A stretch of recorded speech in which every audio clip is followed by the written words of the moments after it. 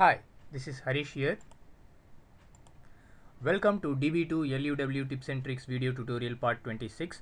In this video tutorial, I'm going to talk about how to restrict the access to instance or database during maintenance operations.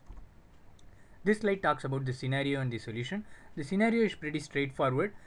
We want to restrict the access to the instance or database during DB maintenance activities. Let's say as an instance owner, we log in into the instance or database and we want to run some kind of maintenance activity, like it can be offline backup, it can be reorg, it can be run stats, or it can be even some batch data load, etc.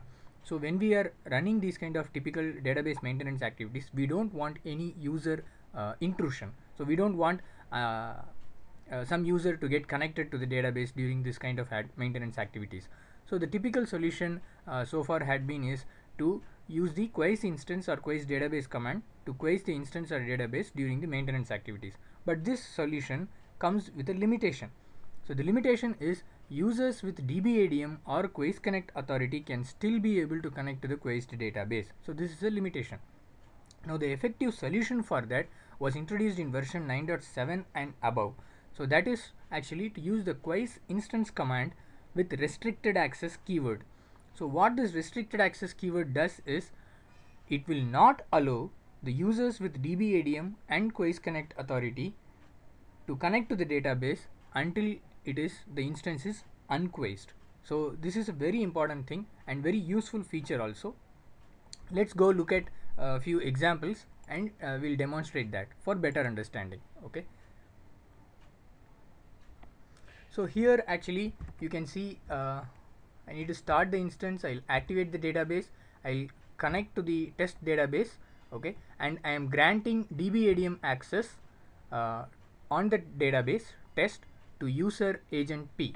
Okay, and also I am granting QUIESCE Connect authority on the database to user Dr. Evil. Okay, and after this I am just running a couple of queries to list the authorities. Okay, let's just run this quick.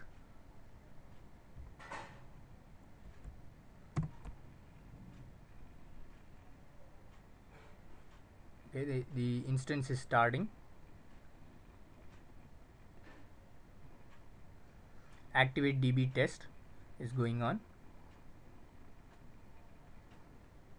and connect to test using the instance owner. Okay, so let me show you what has occurred here. So connection to the database using instance owner is done. Then I am granting DBADM access to user agent P, and then I am granting QUIESCE Connect authority on the database to user Dr. Evil. Okay, and I am running this sysproc.auth list authorities for auth ID for agent P. So agent P will have the DBADM access. So if you look at here, you will find that access control,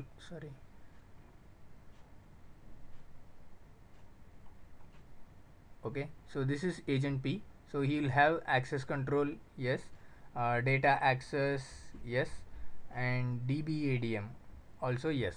Okay, so agent P is given DBADM access. Then the next query is for Dr. Evil. So Dr. Evil is actually given QUIESCE Connect authority. Okay, let's check that. Yes, QUIESCE Connect authority has been granted to him. Okay, so this is the this is how the initial thing is set up. Okay, now I'm going to QUIESCE the database and I'm doing a connect reset. Okay,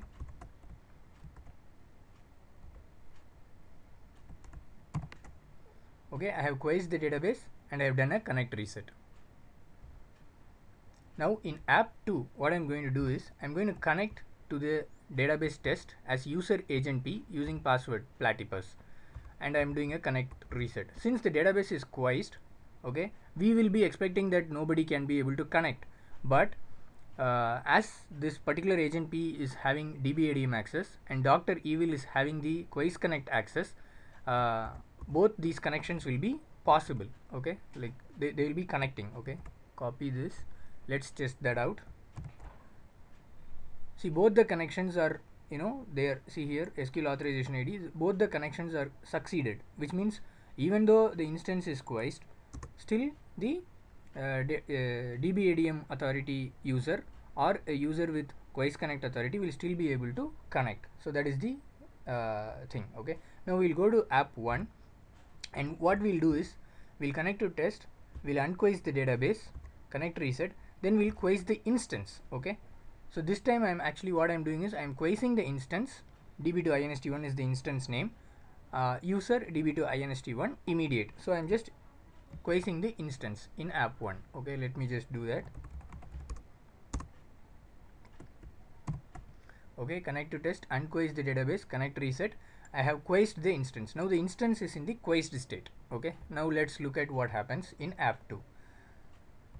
So in app 2, when I go and connect, again I am connecting as a person with DBADM access and a person as QUIESCE Connect access, QUIESCE Connect authority. Okay, the same thing I am going to repeat again. Okay, so this time you can see that a person who is having agent P is having a DBADM access, so he is still able to connect even though if the instance is QUIESCed. The person who is having the Dr. Evil, right? So Dr. Evil is having a QUIESCE Connect authority, so he is not granted on the access on the QUIESCed instance. But a user agent P who is DBADM is still able to connect even though the instance is QUIESCed. Okay, so this is the important thing. Okay, so now how to overcome this? So in order to overcome this, I'm going to app 1 again. I'm unQuiescing the instance. First I have to unQuiesce the instance, then I'm going to again QUIESCE it back, but this time I'm going to use the keyword restricted access. Look at here, this is the important thing that I was talking about.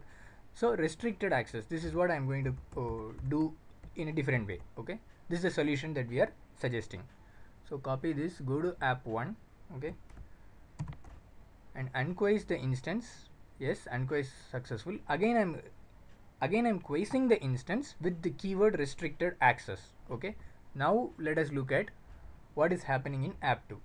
So when I again connect from app 2, look, both the connections are rejected. See, a person who is having DBADM is also not able to connect. A person who is having QUIESCE Connect authority is also not able to connect to the database.